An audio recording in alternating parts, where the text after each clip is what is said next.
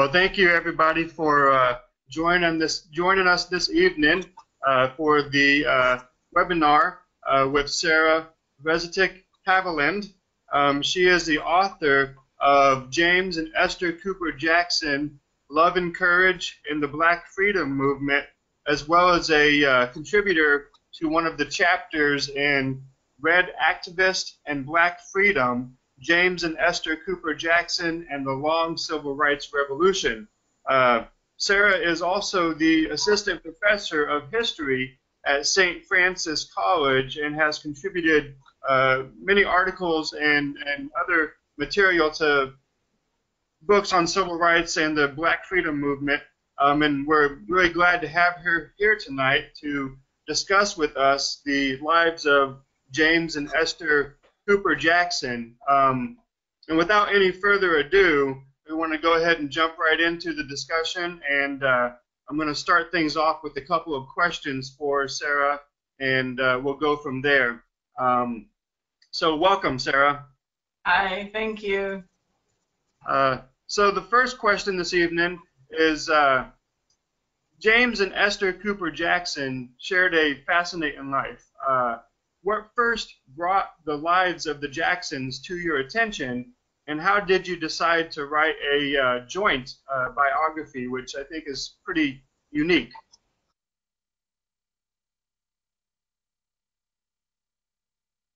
All right, thank you.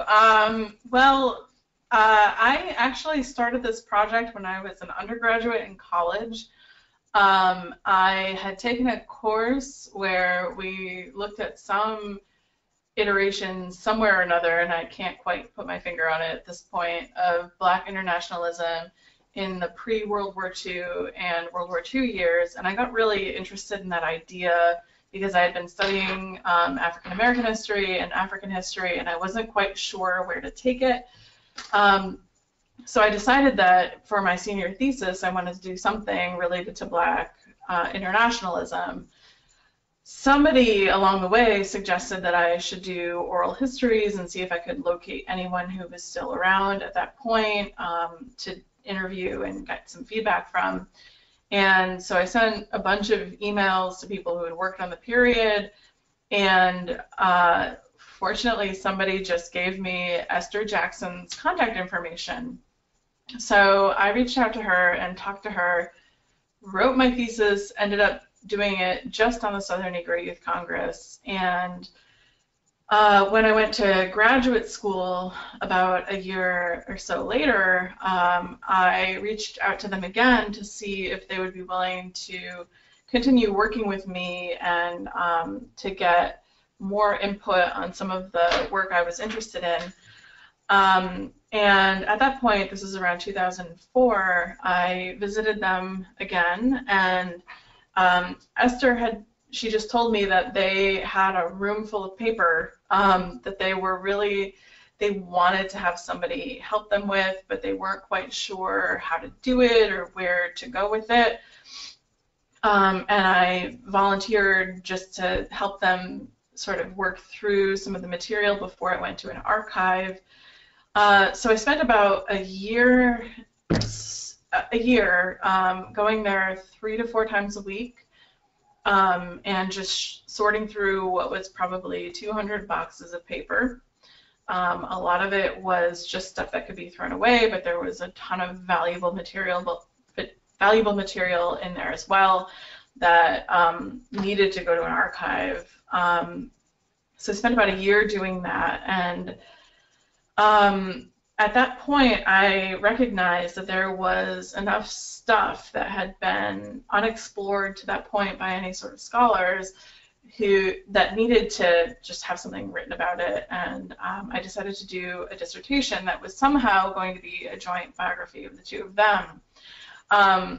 In terms of situating it in the historiography and thinking about why it mattered to do this particular project, I struggled for a little while. And then at one point, as I was going through these boxes, I found there was a box of World War II letters. So for people who have seen the book, the second chapter of it is devoted almost entirely to their World War II correspondence. And what I found when I was looking through the correspondence was this just amazing interaction of love and activism, this idea that their family life and that their marriage was deeply entwined with how they saw themselves as activists and how they saw themselves as people who were going to make a contribution to some sort of greater good.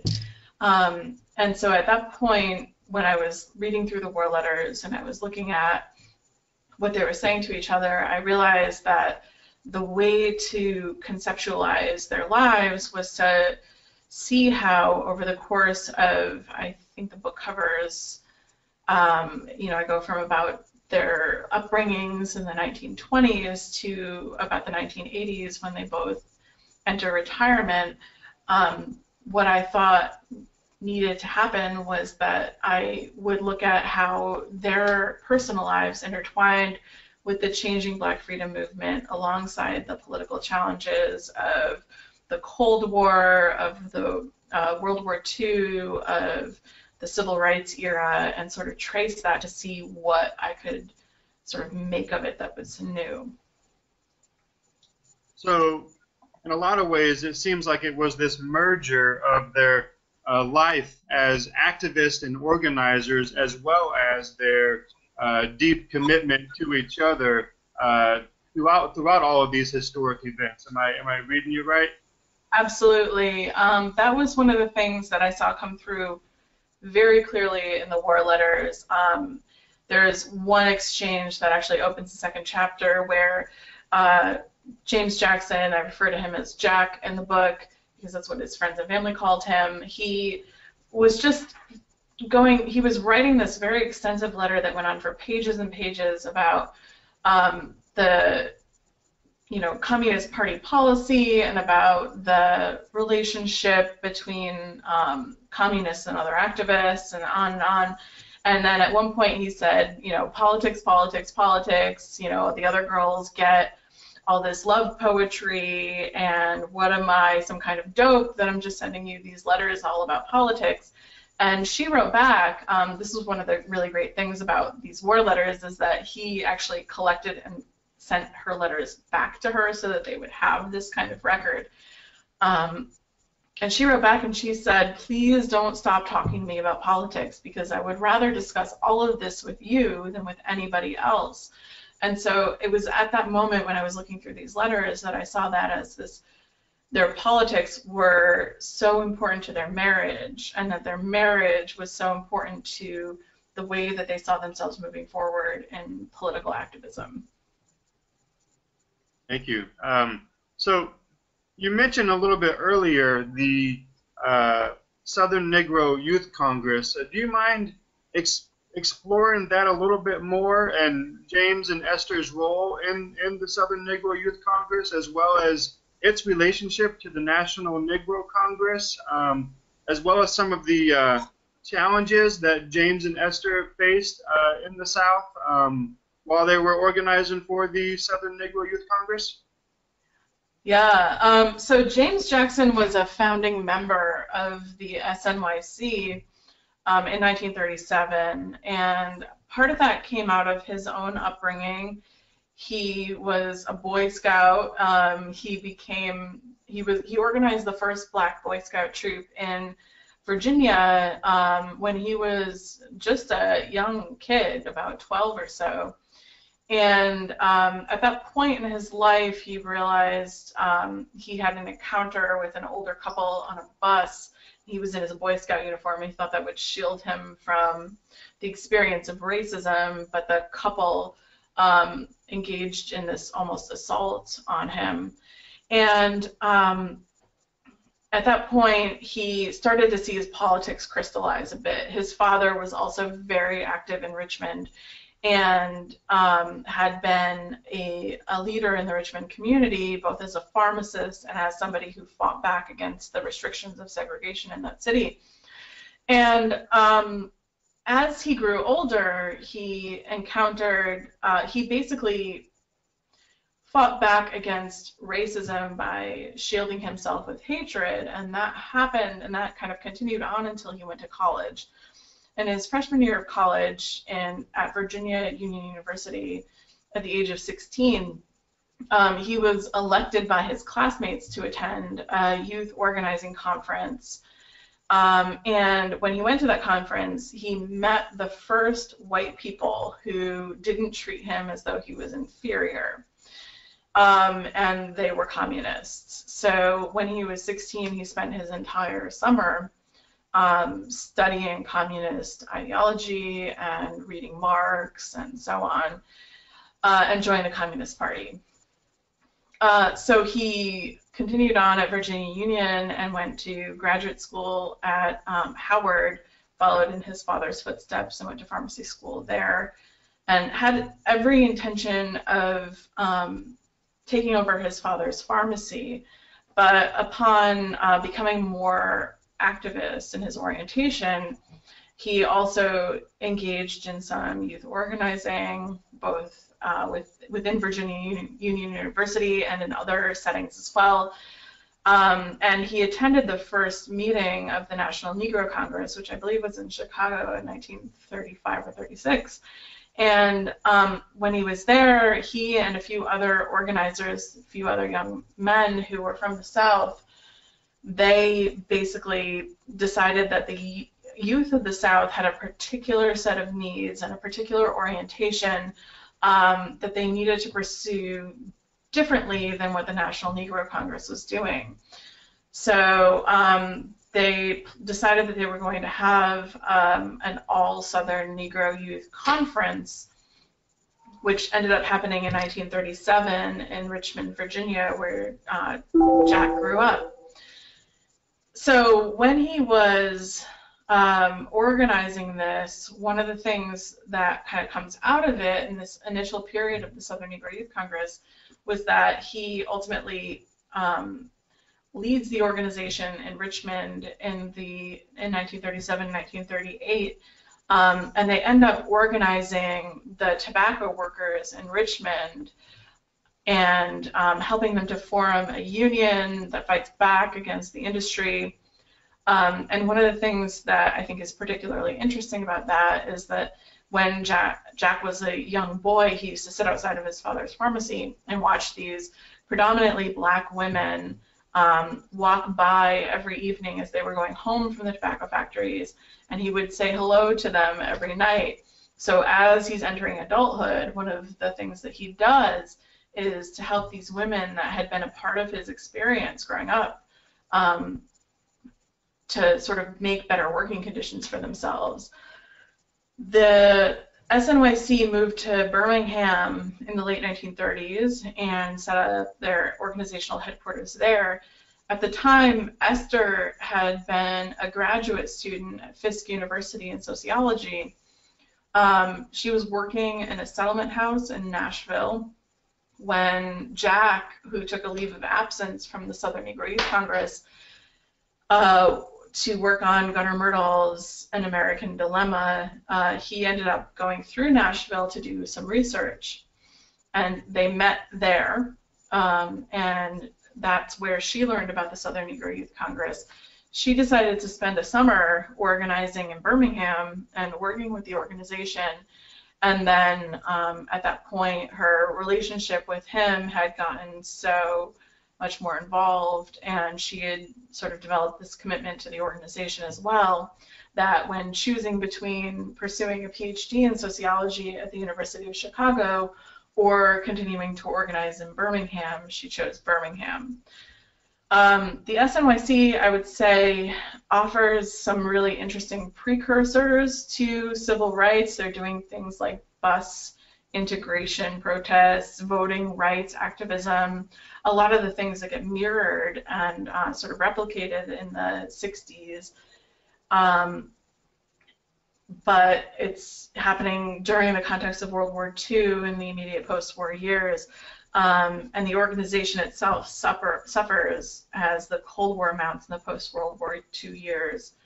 and ultimately ends up meeting its demise by 1949 in the face of massive anti-communist backlash.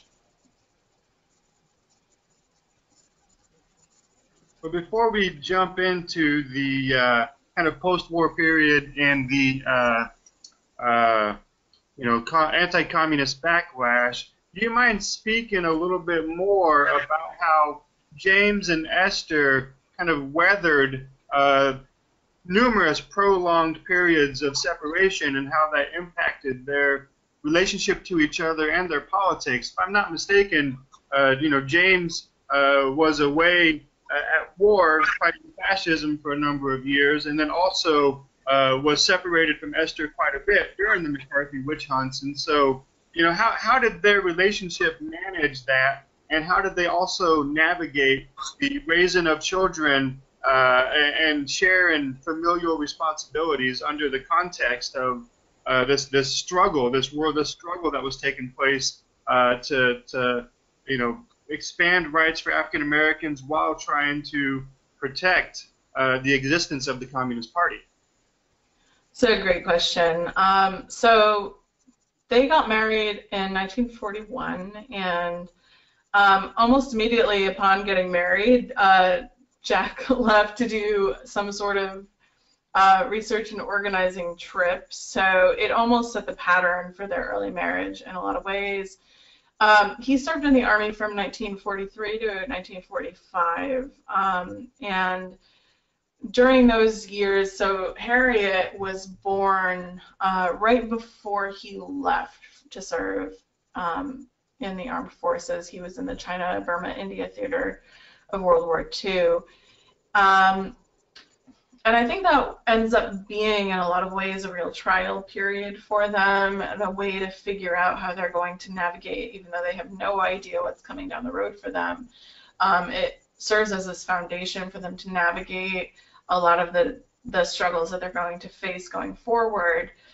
They wrote letters to each other every day during World War II, and they established this idea for themselves of what their life was going to be like in the post-war years, and they used their correspondence as a way to do that.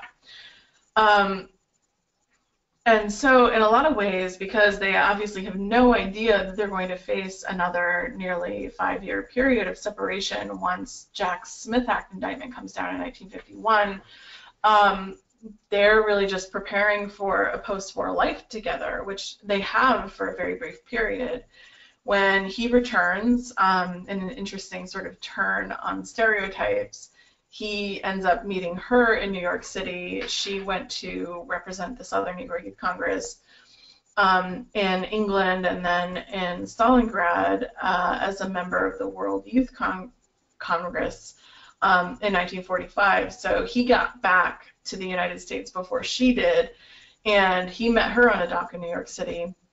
They had their reunion that way.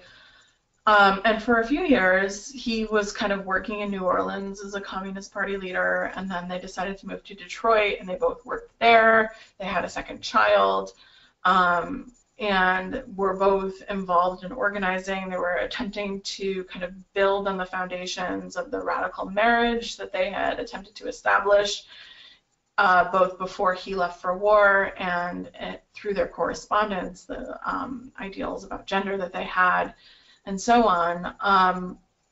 And as the anti-communist tension of the early Cold War starts to mount, they decided that it would be beneficial to move to New York City and attempt to be active there. Once they move, in 1951, Jack was indicted under the Smith Act in that round of second string indictments.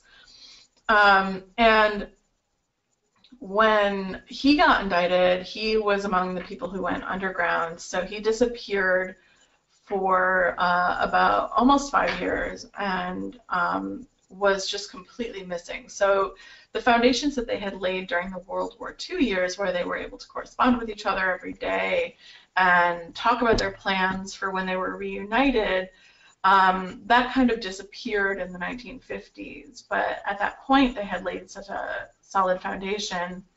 And basing their marriage on both the ideals of gender egalitarianism, their love for one another, and their commitment to their politics, that she basically weathers this storm, raising her daughters in Brooklyn as the FBI is hounding them and following them around everywhere, that by the time he comes back, they're ready to reunite. That doesn't mean that it's uncomplicated or not difficult, as they reunited in late 1955 into 1956 and 1957. They recognized that the trials of the McCarthy era and the trauma of that period had taken a huge toll on their marriage, and it took a lot of work for them to put it back together, and they had to recommit to one another in a lot of ways. So one of the things that I try to do in the book is illustrate how in the 1950s there was this tremendous ideal of family, and this notion of the nuclear family as a key component of American democracy in fighting the Cold War, that Esther and Jack, number one, didn't experience because of their circumstances, but number two, that Esther ends up utilizing as a tool not only to promote the end of the harassment of Smith Act families, but also as a way to illustrate how McCarthyism ends up being an assault on the Black freedom movement, because it ends up taking key Black leaders out of the loop. And so they end up weathering these periods of separation by focusing on their activism, but also by seeing how their activism ends up committing them to one another.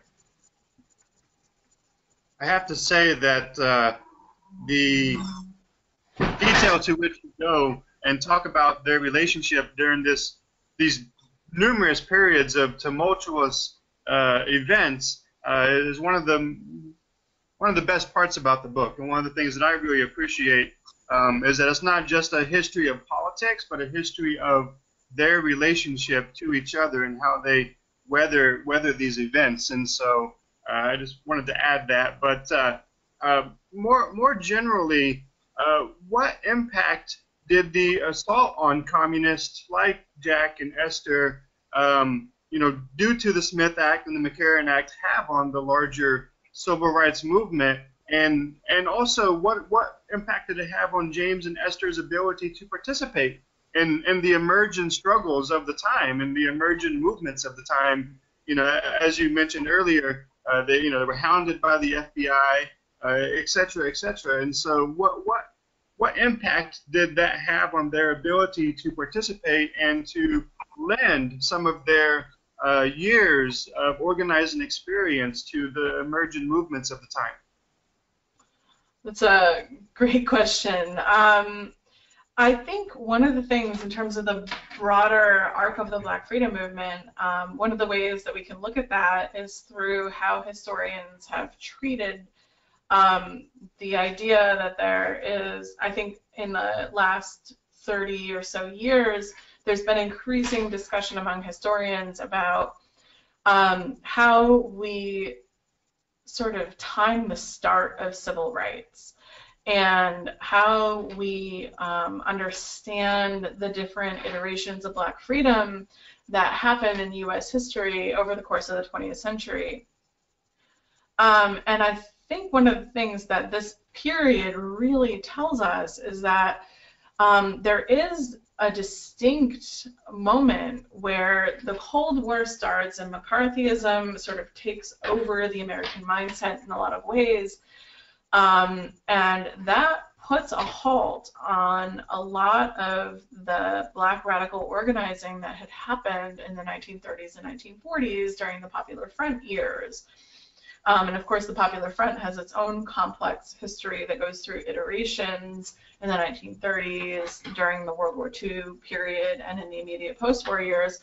But what McCarthyism ends up doing as it sort of emerges in the late 1940s and 1950s is it calls into question this idea that people who have a certain political framework that they're working with can be a part of any sort of activist struggle. I mean, I think if you take the fact that even the NAACP was labeled as a communist organization by some people at a certain point, that sort of sheds light on the larger context of what activism looked like in the late 1930s and 1940s.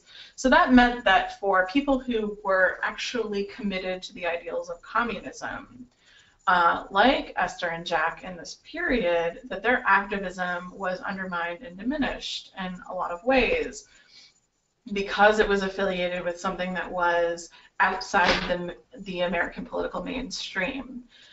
So, for example, one of the things I talk about in the book is that Esther, when they moved to Detroit in the late 1940s, she joined a couple of organizations, the Progressive Party, and worked on the Henry Wallace campaign, as well as the Civil Rights Congress. She maintained her membership in the NAACP, and the FBI informants who were following her noted that she was a member of all of these organizations, right? So it was the Progressive Party, the Civil Rights Congress, and the NAACP, and they didn't make any distinctions among the three. So one of the things that ends up happening is that the way Black activism and the Black freedom movement plays out in the late 1940s is that anything that's going on gets undermined by the broader political context. And I think one of the things that you see over the course of the early 1950s, particularly when Jack is underground and Esther is using this political context to make an argument for not just her husband's freedom, but for the broader freedom of political expression in the Black freedom movement, is that it gets sort of sidelined in a lot of ways, and it gets kind of put under a different sort of activist umbrella in terms of how we understand the long Black freedom movement. By the time Jack emerges in late 1955, one of the things that the couple is able to do after they kind of put their marriage back together and figure out what their family life is going to look like moving forward, is that he tries to revitalize the communist presence in civil rights by using civil rights as a key issue as the editor of The Worker in the 1960s. But he's largely unsuccessful in kind of tying the movements back together. Esther moves forward from that period by, she ends up sort of removing herself from the Communist Party in 1956 after the revelations of Stalin's crimes and after the trauma of the McCarthy period. And she ends up focusing on Freedom Ways magazine, which sort of allows her to create new connections with other groups that are working on civil rights in different political contexts. So I think the Cold War, particularly the early Cold War, ends up having this dramatic effect on civil rights by shaping how particular activists participate in it. And it does that by affecting how the politics people participate in shape their own personal experiences. Thank you. We had Gerald Horn on a week or two ago to talk about William Patterson and the Civil Rights Congress, and it seems to me that not only did James and Esther suffer throughout this time, but leaders like Patterson, Alpheus Hunton, Claudia Jones, other well-known African-American leaders, Ben Davis comes to mind, not only did all of those individuals and the organizations that they work with suffered throughout this period, but because they were effectively, in some regards, removed from the broader movement, it also served to diminish, like you said, the projections and the direction of the broader civil rights movement. Am I understanding that right? Absolutely, yes.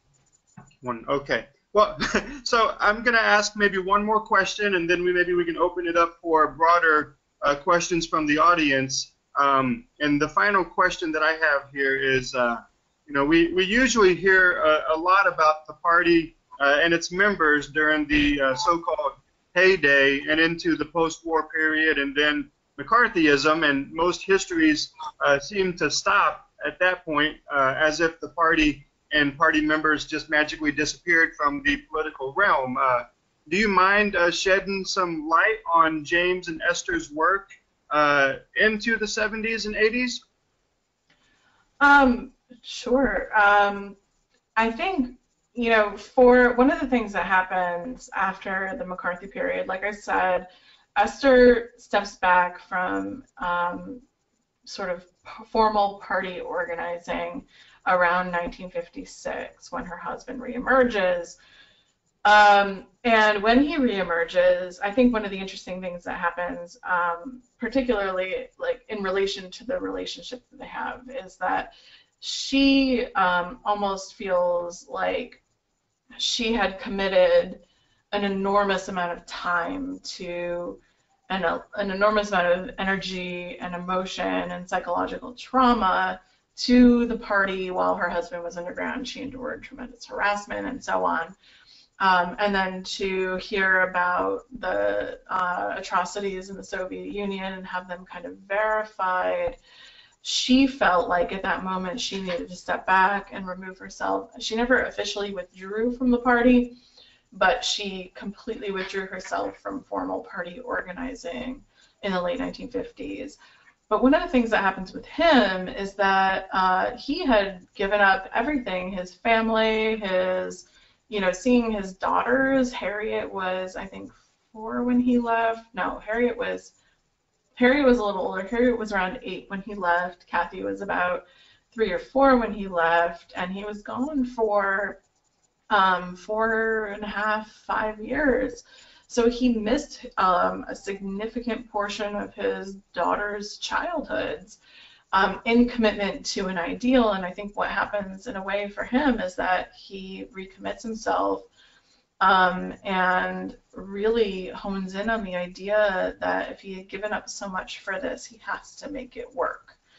And what he ends up doing is kind of tying himself closer to the party. One of the things about their marriage that's really interesting is that they're both able to see themselves, partially as a result of their periods of prolonged separation, as having separate careers and having separate political ideologies that can work together but don't necessarily need to be entirely politically aligned all of the time. So in the 1960s, and he edits The Worker and attempts to make civil rights its key feature.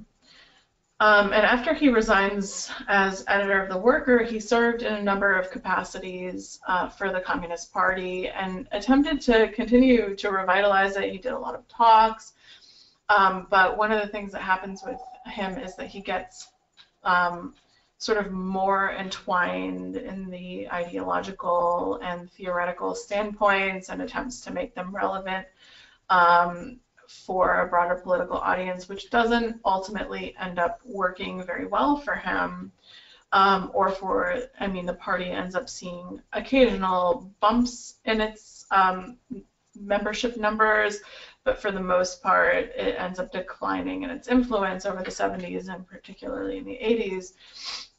For Esther, she began editing Freedom Ways magazine, which is a quarterly journal of the Black Freedom Movement.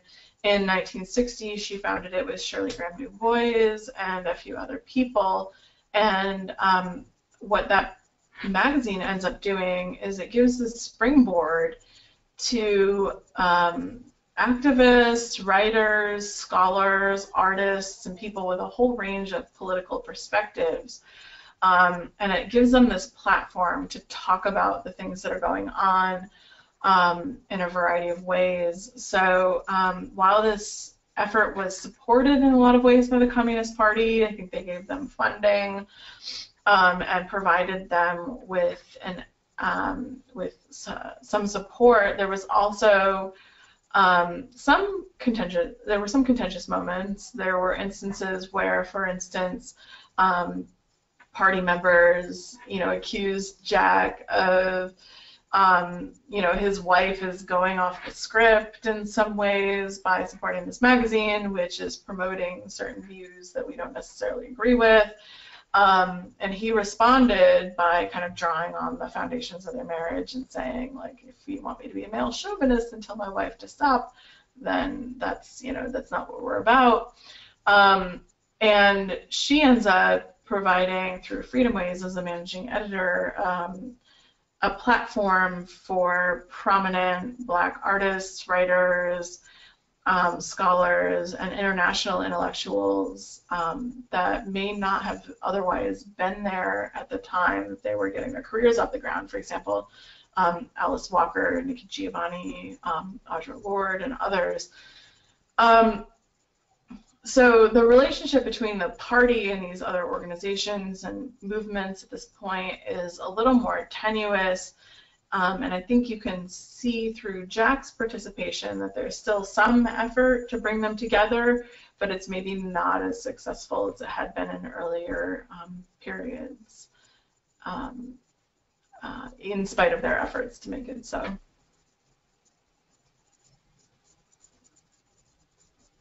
Thank you, Sarah. I don't know if it's possible if Dee or whoever maybe wants to open up the floor to some questions from the audience in the remaining 20 sub-on minutes that we have. Okay, if you have a question or comment, please use your raised hand icon and I will open your mic. Okay. Roan Frazier, you're self-muted. Okay, there you are. Yes. Hi, good evening. Thank you to the Communist Party for organizing this. I got the email from Royce Adams, and I appreciate Sarah's book. I had written my dissertation on Black journalism and interviewed Esther Cooper Jackson in her home in Brooklyn in 2012. And Ms. Jackson mentioned Sarah's work, and I'm glad to see it. I bought the book in 2015. Congratulations, Sarah, on this very important book. Thank you. That I think should really open some necessary conversations about the role of the left in the Black freedom movement. Very important work. Like you said, this is really a necessary conversation about how to maintain romantic relations. So I have a comment and a question. So I'm going to begin with my comment and then finish with a question. So this is a very important book because it begins a conversation about romantic relationships within revolutionary struggle. And I'm writing a review of Sarah's very important book, and I'm going to begin and end with the necessity of the book for everybody to read. Those who focus on Black power individuals and those who focus on civil rights individuals need to see the importance of Esther Cooper Jackson and James Jackson's role in the Black freedom struggle. I took a lot of notes and I have a lot of questions, but as was mentioned earlier, we only have 20 minutes. Less than that. So my question that will stem from this comment is the way, Sarah, you use 3 terms interchangeably that I'd like you to just clarify. The left, the Black freedom movement, and you use another term that I'd like you to clarify, democracy. For me, there is a difference between the left and the Black freedom movement. In the book, you very often talk about how James and Esther Cooper Jackson's work is part of the Black freedom movement. That is unmistakable. Their work is part of the Black freedom movement. What is, I think, potentially mistakable is their work being part of the left. Because as I was reading, I was hoping you would distinguish between what they were doing as Communist Party members and what the Democratic Party was doing.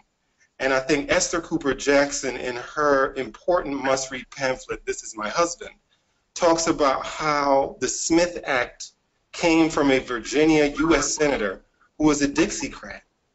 Yeah. But arguably that could be part of the left. That could be part of the political system.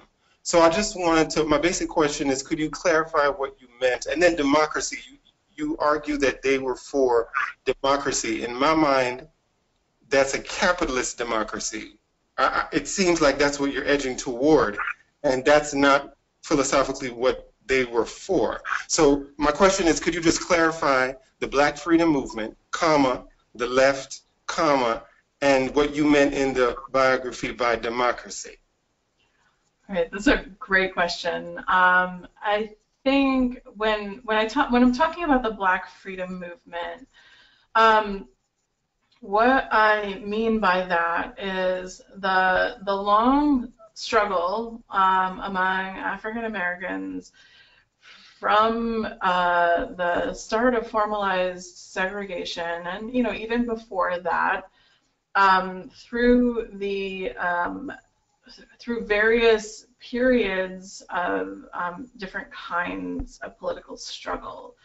So I think what you see in the progressive era is different from the type of organizing against racism as a sort of political system and institution that you see in the Harlem Renaissance, then you see in the Great Depression, that you see in the World War II and post-war years. And I think the way that I'm using the Black Freedom Movement is it's sort of an umbrella way to refer to all of these different iterations of what is most commonly known and commonly understood as the struggle for civil rights, although I would argue that you could situate that more distinctly in the post-war years, and particularly from the Brown versus Board of Education decision through the passage of the Civil Rights and Voting Rights Acts in '64 and '65. Of course, the Black Freedom Movement continues beyond that point because those moments don't necessarily address all of the concerns and problems that exist. So I follow that thread into the post-civil rights legislation years, late 60s, 70s, and 80s, and I'm using that terminology as a way to talk about how there are lots of different periods, although the strategies in different moments are different based on the political contexts. The ultimate goal is the dismantling of the oppressive structures of Jim Crow, segregation, institutionalized racism, and so on. When I'm talking about the left, I am particularly referring to organizations that are situated at least a little bit, if not a lot, outside of the political mainstream. So when we're talking about the Democratic Party, of course, that's a political party that's in enormous flux in the period the book addresses. And while there are certain aspects of the ideals of democracy and the ideals of participation, the idea that everybody has a voice, that apply in certain moments to the Democratic Party, the notion of the Democratic Party itself and the way that it configures itself in the political moments depends enormously on when you're talking about the Democratic Party in the 1940s, when the Smith Act is enacted, is a different Democratic Party than you see as it's in transition under Lyndon Johnson in the 1960s. And so I would separate the idea of the political left would be people who are situated in more progressive organizing than the political mainstream, particularly the Democratic Party or whatever is situated on that end of the political mainstream at that moment. And when I'm talking about democracy, I would say that I'm mainly referring to not necessarily the parties or the way that it's lived on the ground in policy, but the ideals of democracy, that everybody has a voice in the government and everybody, the ideal that people who feel oppressed can speak out against their government, and that there's an ability that you have to sort of voice your concerns. Does that clarify?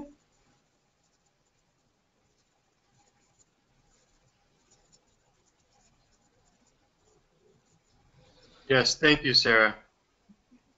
That answers my question. Thank you. Yeah.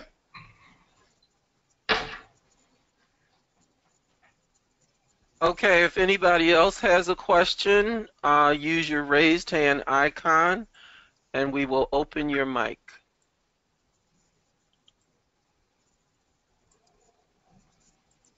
Bill Meyer, your mic is open. Bill Meyer, your mic is open.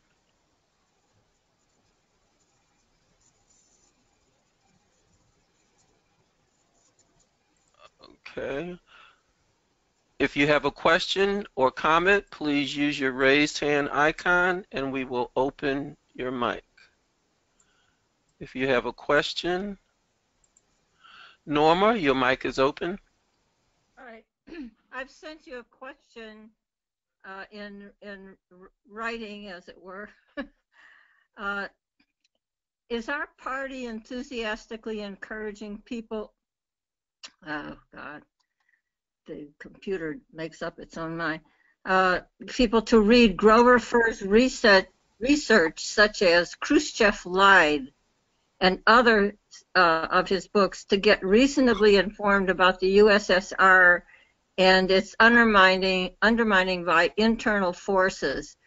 Furr has been researching in Russia material that has only recently been released in the past 9 years, showing that the lies of Khrushchev were enough to aid the downfall of the communist struggle by attributing to Stalin all manner of acts that he didn't do.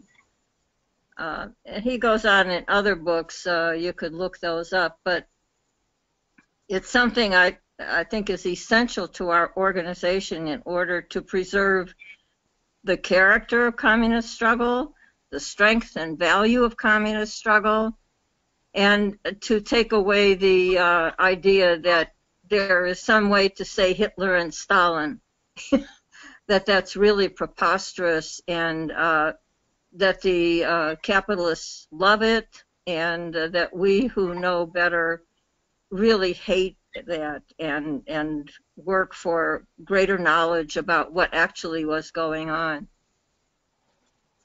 Yeah, I'm not familiar with that work, but I would say that having done the research for this particular book, and having taught U.S. history for the last 11 years to undergraduates who have very much changed over the last 11 years. One of the things I do see is that there is in our culture a lot of baggage left over from the Cold War that I think has lingered from the McCarthy period, and I don't necessarily think that our political mainstream or cultural mainstream has an objective or I don't know how to say it, but has a really solid lens for understanding and exploring this, yet without the political sort of baggage that came with the Cold War. So I'm not sure how to necessarily answer your question, but I do think that it's important to try and find, for our broader culture, to find a way to think about these kinds of questions without necessarily linking it to the deep baggage that our culture has about the Cold War and the idea of communism as just a broad concept that people don't necessarily understand. I don't know if that helps at all, but that's my experience. Joe, your mic is open. Yes, thank you for your presentation. A question. I was struck by what you said with regard to Jackson's attempt to resituate the party and its relationship to the broader African American freedom movement. And in that connection, in the 50s, W.E.B. Du Bois wrote an article in Paul Robeson's magazine It's called 100 Years of Negro Freedom. And in it, he critiques the self-determination for the black belt thesis, Du Bois does, and he puts forward the concept of the need to struggle for full equality, as he puts it, singling out the role of black workers. Did you, in the course of your writing, come across, I know that the Jacksons were very friendly with Dr. Du Bois, and I was wondering if you could speak about that a little bit, and did you see any evidence of a conversation between the Du Boises and the Jacksons dealing with that particular question? Yeah, they were very much, involved in each other's experiences, particularly in the late 1950s. I think actually Jack had met Du Bois as a child. He was passing through Richmond and apparently had dinner at their house at one point. And he was raised on Du Bois and the crisis and the different sorts of articles that were in there. Esther first met Du Bois when she was in London for the World Youth Conference in 1945, and I guess she had just so impressed him with their encounter there that he agreed to give a keynote address at the 1946 Southern Negro Youth Conference in Columbia, South Carolina, in that year, and he there gave his famous "Behold the Land" speech, where he argued that young black Southerners didn't need to go to the North and they didn't need to flee for job opportunities, that they needed to embrace the South as their land and as their as the place where they existed and fight for equality and fight for opportunities there. And from that point onward, the couple maintained a relationship with him. When Jack was underground, just in terms of party philosophy and policy, he and Henry Winston were writing articles under pseudonyms. Jack's, for what it's worth, was Charles P. Mann. He often signed off as C.P. Mann, which I think is just a reflection of his humor. But they wrote plenty of articles together and individually about the party's relationship with the emerging civil rights movement, particularly in 1955, as things are really getting off the ground after Brown versus Board of Ed. And one of the things that this ends up doing is it provides a catalyst in 1959 for the party to revise its position on the Negro question. And Jack ends up being one of the key authors of the revision of the position on the Negro question and the move away from the black belt thesis. It's also, I think, worth noting that Du Bois testified at Jack's defense at his Smith Act trial, and he made a very strong stand in that setting about the relationship between a person's political ideals and their sort of broader personality and significance as an individual in a movement. And in fact, Du Bois, after he moved to Ghana, when he joined the party, he sent his telegram to Esther and Jack for them to release to the public. So that relationship, I think, is very significant. They were both influential in shaping his political ideology, and he also provided the two of them with a lot of guidance and insight. He was, of course, instrumental in facilitating the foundation of Freedom Ways magazine, which Esther worked on with Shirley Du Bois. And so I think that relationship is really important, and I think that relationship also is one that sheds a lot of light on the larger arc of the Black freedom movement, and it complicates the narrative that we commonly understand as sort of the fight for civil rights in the United States.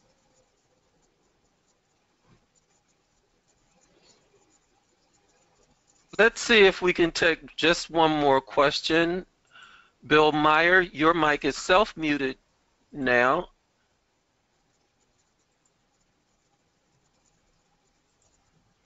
Oh, there. Can you hear me? Yes. Okay. I don't know what happened, but finally it made it. Oh, thank you for letting me ask a question. Actually, I enjoyed this, my first webinar, and I had to step away for half of it, so I very apologize, but I only heard half the report. But I will certainly research. I'll watch the video later. In the meantime, I just wanted to ask our author how much background you personally have in the studies of Marx and Lenin and communist literature yourself. My own personal background. Because that influences the person's writing. I'm sorry?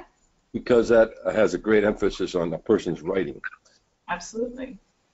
I've most of my reading and experience came through doing the research throughout my late undergraduate career and into and throughout graduate school and in the writing of the book.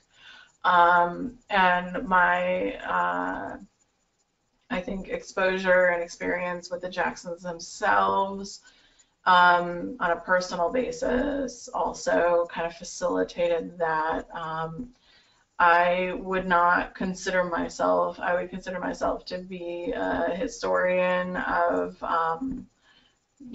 Black radicalism and the Black freedom movement. And I think my expertise on Marxism and those readings comes from doing that work. Yeah.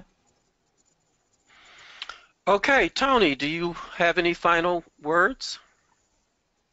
Well, I would like to again thank Sarah for agreeing to be a part of this really great webinar. I know that I learned quite a bit, and I also want to encourage everybody who's able to go out and pick up James and Esther Cooper Jackson, Love and Courage in the Black Freedom Movement. If I'm not mistaken, it's published by the University of Kentucky Press. And it'll be paperback in the winter, so you keep an eye out for that too. Wonderful, wonderful. And so please do pick up a copy and learn more about the lives of James and Esther Cooper Jackson and how their lives were situated front and center within the long civil rights revolution. I think that would be my closing remarks. Okay, everybody, thank you for joining us tonight. Thanks, Tony. Thanks, Sarah. We are going to, I see someone who's flashing their raised hand icon. Let's see what they, okay, Craig, your mic is open. Thank you, and thank you, Professor Haviland. Sorry, I thought I had my hand up, but I didn't. I'll be real quick. Both Jack and Esther Jackson were, brilliant journalists as well as activists for the African American freedom movement. And I guess my question is, they were such a unified front in the beginning of their career, and until Jack actually came out from being underground. And I wonder if you could just shed light in your research on, being such brilliant theoreticians, activists, as well as journalists, did you find anything exciting about where they were in theoretical conflict with each other about Marxism-Leninism, about the struggle, about where did the split really happen? Was Sarah covering for Jack while he was underground, or was she always a committed communist and Marxist-Leninist, or where was there ever a split? I don't think that a distinct split comes up in the documents in a very clear and specific way anywhere. But I do think that that the way Esther joined the party was very different from how Jack did. Esther joined, she was at Fisk University, in a graduate program in sociology, and she was in this sort of group of intellectuals and professors, and she would go and have Marxist study groups and read their works and read theoretical tracts. And at one point, she recalled that they offered her just a way to sign up to be a member of the party, and she did. And she didn't tell anybody for a while that she had actually joined the Communist Party, in part because she didn't necessarily see it as a huge deal, or as this, as the kind of, I think, political commitment, and she didn't see it as the kind of political commitment that Jack did when he joined. Jack joined as a result of sort of coming out of an experience of sort of deep-seated racism in Richmond that ultimately he ends up joining as a way to affirm that there's a possibility of having interactions with white people that's not necessarily oppressive and not chauvinistic, and his commitment to the party is rooted in this idea that it's a solution to the particular problems that he's experienced in a different way than Esther's joining of the Communist Party was. And I think the split that happens in the 1950s, when she distances herself, she doesn't actually ever formally leave the party, but she stops going to formal party events. She stops participating in formal party activism.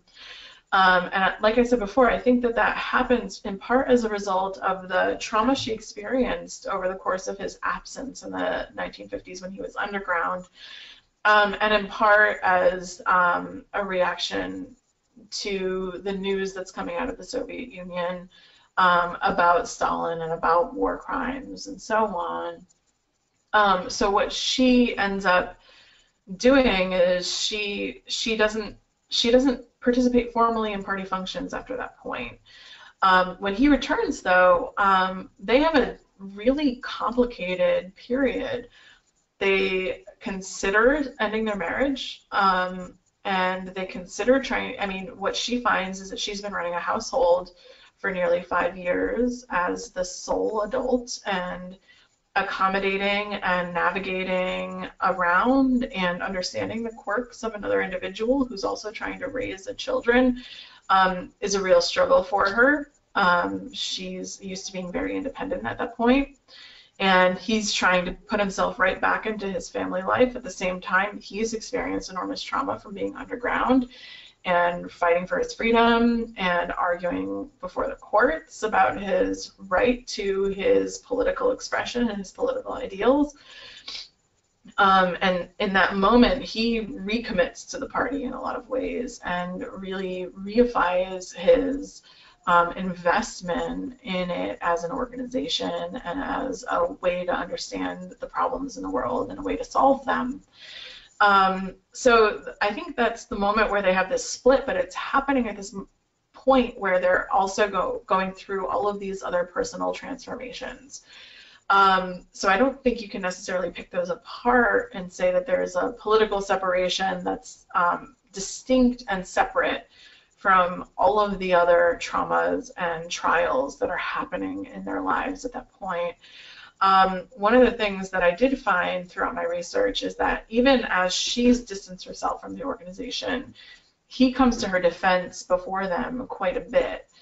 And he often talks about how their marriage is really important, and he still considers her half of an all-party couple. He says that in 1977 when he's giving a talk on the woman question before a group of, I think it's college students. And he considers her half of this all-party family, and he argues that, you know, they both had this agreement that they would choose their political ideals over one another if it came to that. And so you see this real, genuine support for one another, even in moments where they're somewhat politically divided. And I think, you know, I think part of that is just the complexity of a marriage that lasts multiple decades. and a lifetime really. And part of it is the difficulties that politics and diplomacy and the deeper sort of social and political backdrop of a moment impose upon people as they try and navigate all of that together. Thank you so much, Sarah. It's so wonderful to learn that through Freedom Ways, Esther helped to push forward Alice Walker, Audre Lorde, and others. We're proud of that. Yes. And so we thank you, everyone, for participating tonight, and we wish you good night.